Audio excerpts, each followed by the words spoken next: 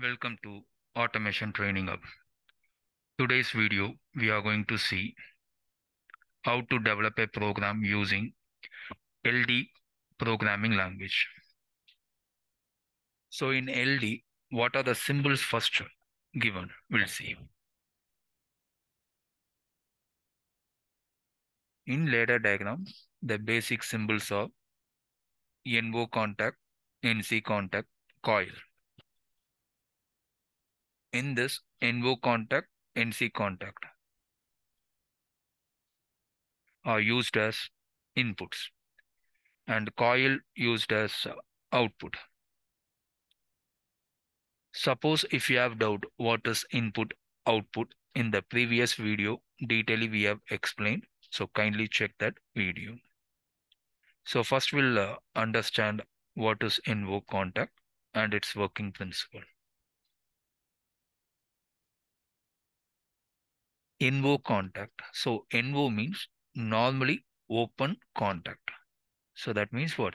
Initially it will be in open state. Whenever input is triggered, it get closed. So initially it will be in zero state. When input is triggered, it's changed its state to 1. So initially it won't allow any supply to pass. Only when input is triggered, it get close and it passes the signal. So where we have to use this NO contact now, in your program, if you say I want to start a motor or start the pump, then I have to use this NO contact symbol. Similarly, NC contact. NC means normally close contact.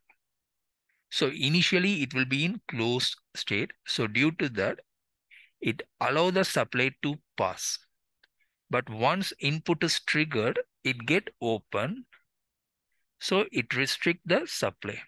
That means when we have to use this NC contact now, when we want to stop the process, we have to use the NC contact.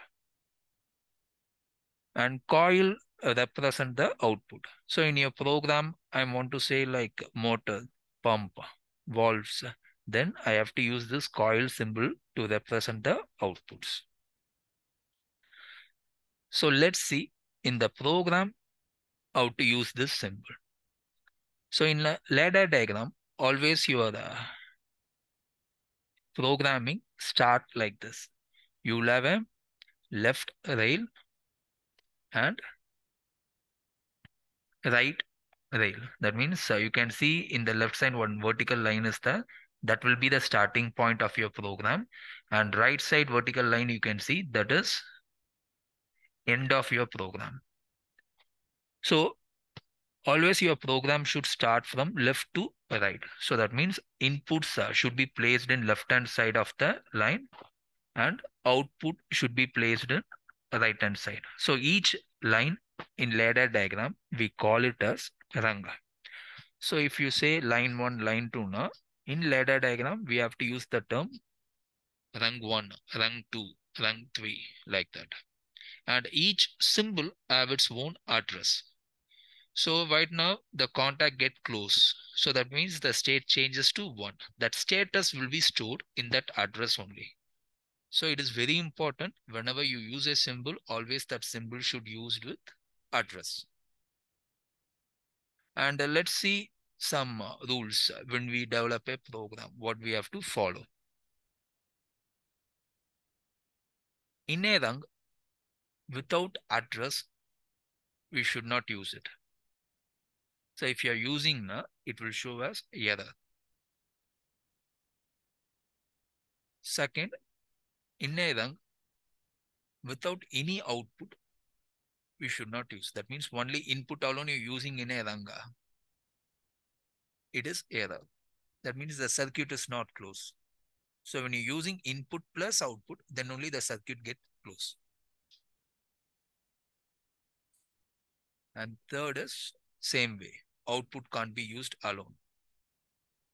And fourth rule is, you can see already I told you, always the input should be placed in left side and output should be in right side.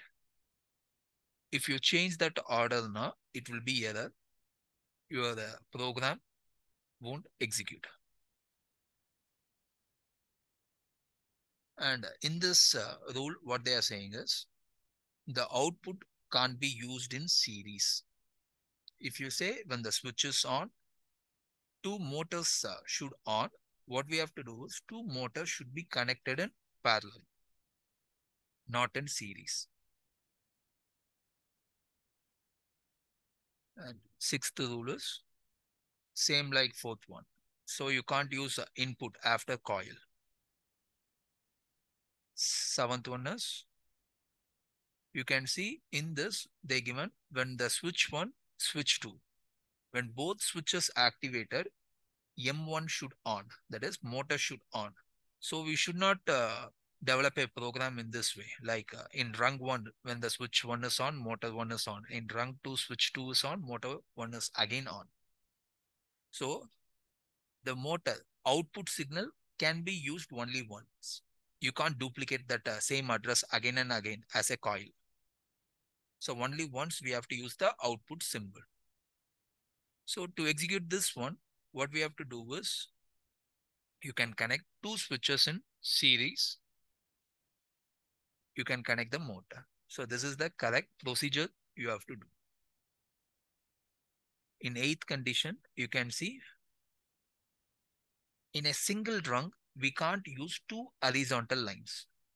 You can see this is not like rung 1, rung 2. It is in a single rung. They have used two horizontal line. So how we have to use this now? You can use in this order. Separately, we can use it. So this line should not be made. So if this horizontal line comes between S2 and M2 now, it act like what? Second horizontal line in a rung 1 itself. So in a rung, only one horizontal line can have, but multiple parallel contact or parallel coil we can use it. So that is the correct procedure. Okay. So let's stop till this. So these are the basic symbols and how to use. In the next class, we'll see how to develop a program by using these rules and conditions. And in the next video, I will help you in which website we can download the PLC software and how to install it so that we can start practicing in the software. Thank you.